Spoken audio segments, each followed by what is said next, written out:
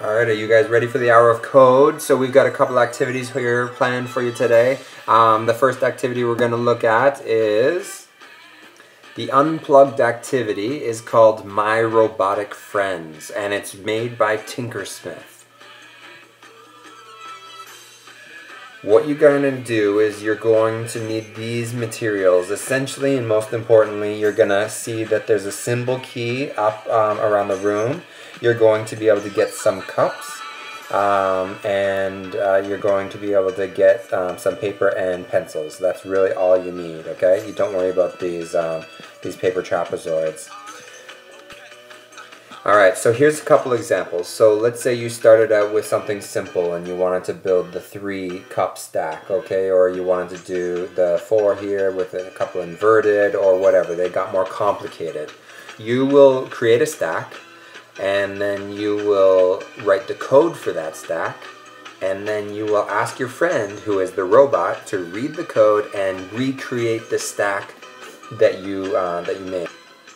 And here you can use these as your symbols, okay? So you've got up and down, over, back, and of course turning cups up over 90 degrees or back over 90 degrees.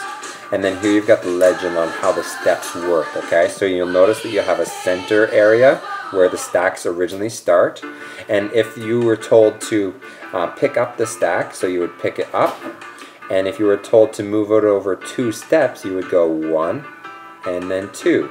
And then it would say put down cup, and you'd put it down. And notice that each step is half a cup size, okay? So then, of course, the robot needs to go back to the original stack to get the other ones. So they're going to go back 1, 2 steps.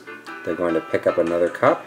They're going to go over 1, 2, 3, 4, and go down. Then they need to go back again. So 1, 2, 3, 4 back. They will pick up the last cup, and they will go 1, 2, 3, and then down. Okay, let's see this one in action. So here's the stack example that I just showed you, and you see it up at the top, and then over here you'll see the code that was written for it, and it's exactly the same that we just did. So it was up, over, down, and then the robot had to go back 2 spaces to get to the center where the stack was originally, and they would repeat the step, but only this time they'd have to go a little bit further, and of course a little bit further back.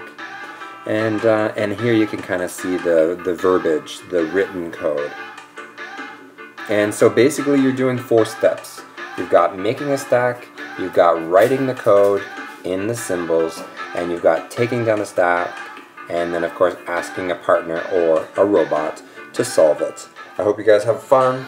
Talk to you guys soon. Made with Doodlecast Pro.